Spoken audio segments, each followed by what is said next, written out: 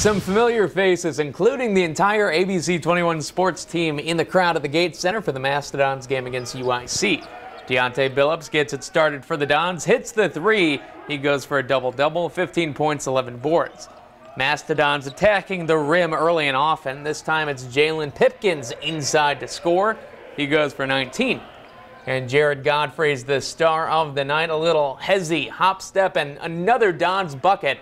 This game goes to overtime, and Godfrey shatters his career record with a 41-point performance, and the Mastodons win 96-89.